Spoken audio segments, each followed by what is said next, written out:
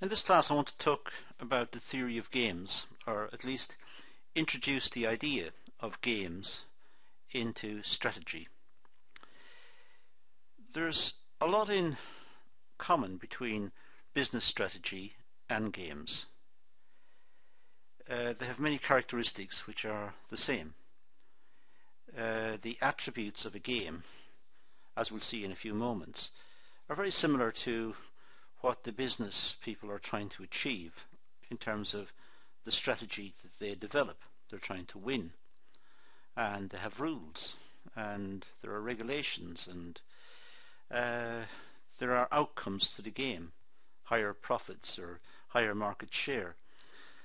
So the idea of games and strategy are very, very similar, and the theory of games was developed back in 1944 by von Neumann and Morgenstern in quite a famous book, The Theory of Games and Economic Behaviour.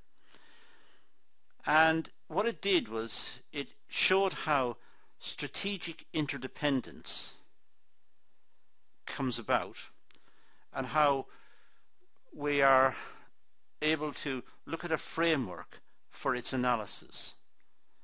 Now the framework, as you can imagine, is quite mathematical.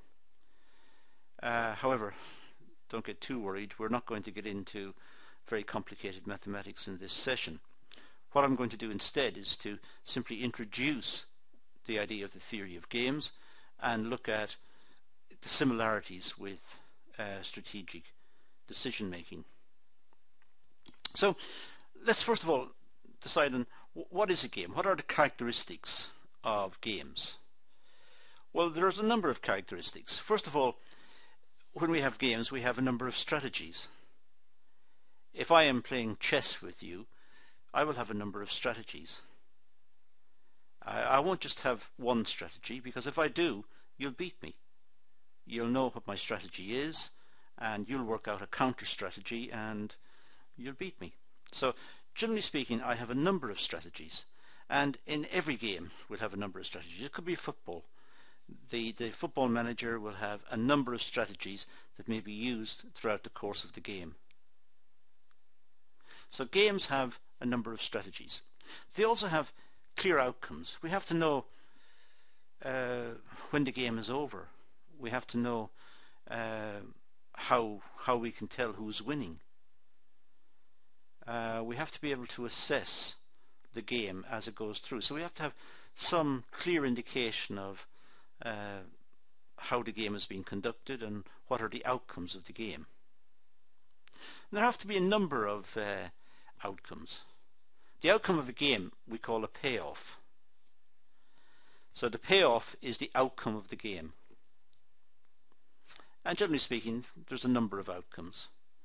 In chess, the outcome could be checkmate, or it could be stalemate, but it's an outcome. So we know when the game has reached that point. Generally speaking, we have a number of players in games.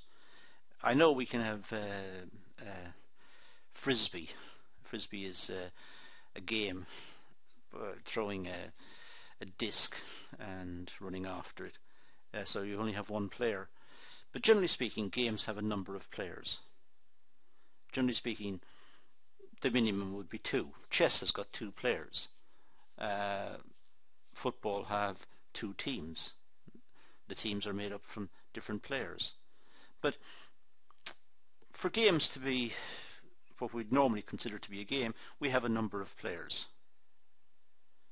We also have rules. The games must have rules. So we know that in chess, if I move the king diagonally the whole length of the board, it's not allowed. I've broken the rule. We must stick by the rules if we're going to play the game. Otherwise we're cheating. But we're not playing the game as was intended. And we have a number of decision rules. These summarizes, if you like, the psychology of the decision maker. For example, what we call a maxi-min. We look at the worst possible set of outcomes and we pick the best. Now, that's quite a famous decision rule, maxi-min. We look at the worst that the opponents can do and then we pick the best of the worst. That's a decision rule. There are different ones. There is a maxi-max. There are all sorts of decision rules we could look at. We could look at a regret matrix, it's called. We can look at all sorts, but generally speaking, we pick on something like maxi-min. It's quite a common one. Now, if you look at the points on this slide, very similar to what happens in business. In business, the competitors have a number of strategies. Differentiate the product, cut the price, open a new market, number of strategies. Clear outcomes. Well, the businesses want to make more profit. They want to generate higher sales or get greater market share. And there's a number of outcomes. The outcomes could be greater market share and greater profitability. So there could be a number of outcomes. And generally speaking, businesses have competitors. When they've got competitors, we have a number of players. So it's very similar again to games. And of course rules. The most basic set of rules would be the law of the country. They can't threaten each other or use violence. They must stick within the rules of the country. But there's custom and practice within the industry. What is acceptable behaviour within the industry? And the decision rules. How did they measure how successful they have been? How did they make decisions? So they might use a maxi-min. So we can see there are lots of similarities between games and business. Now let's look at the types of games as classified by payoffs. First of all, we could have what's known as a constant sum game. And one famous type of constant sum game would be a zero-sum game. Well, let's say we take market strategy as an example here. If the two companies are dividing the market equally between themselves, so each has got 50% of the market. Now, the total adds up to 100%, so it's a constant sum. It always adds up to 100%. Doesn't matter what size the market is, the two shares add up to 100%. Two competitors, 100%. Now, if one competitor increases market share by, let's say, 10%, then the other one must decrease it by 10%.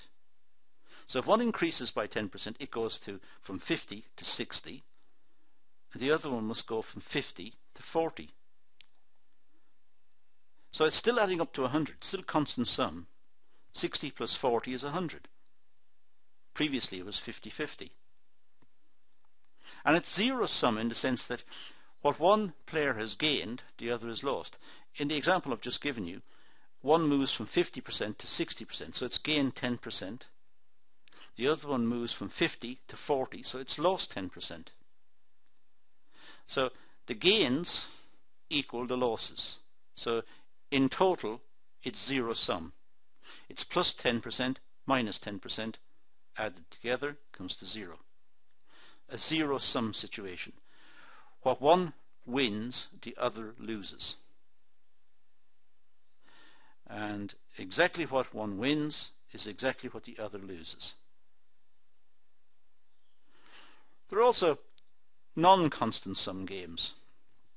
This is where both can win. For example, let's say we were talking about market share. Now, in that case, it's constant sum, as we've just discussed. But if we're talking about the total size of the market, now it's possible, for example, if the companies are growing, that both seem to be gaining. The shares may remain the same, but it's still, say, 50-50, but it's 50-50 of a bigger market. So it's when one grows, the other doesn't necessarily get smaller. Or both could grow. It's non-constant sum. It's argued, for example, that economic growth in our society means that we have more resources, so people are better off. It's non-constant sum. A constant sum situation is where one grows, the other loses. Now, of all the games that are possible and all the types of configuration of games, probably the most famous is the Zerosum Game. This is the one where whatever one wins, the other loses. Now, in this case, the sum of the payoffs for each player adds up to 0. What one gains, the other loses. An example, as I said, it could be market share. If there are two competitors in the industry, which we call a duopoly, by the way, if there are two competitors, it's known as a duopoly. Now, player A increases market share by 10%, then player B must lose market share by 10%. That's what I've been saying earlier. What one gains, the other lost. It's a zero-sum situation. Now we can represent this as a little, if you like, little matrix showing how this works.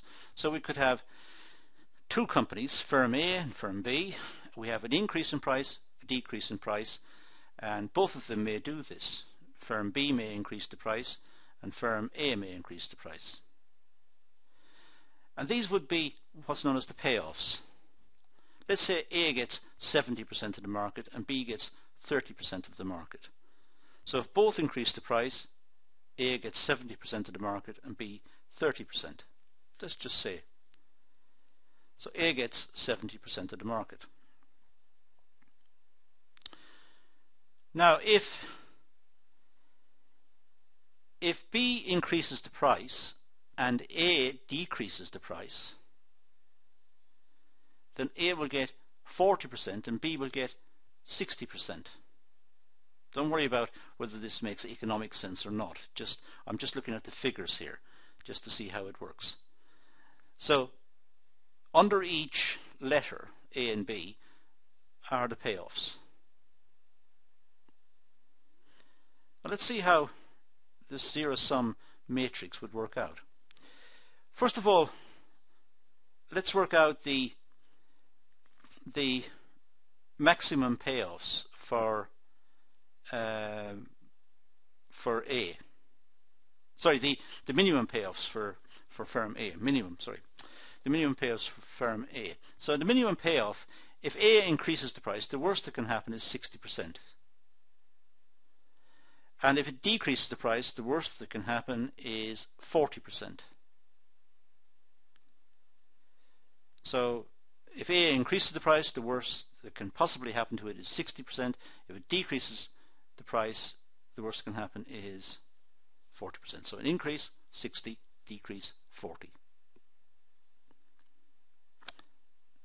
The increase in price to 60 is worse than the 80 that could happen if B decreased the price. So for A, increase the price, the worst that can happen is 60. If it decreases the price, the worst that can happen is 40. Now for B, the minimum for B is 40 if it increases the price, and if it decreases the price, the worst that can happen is 20. Now,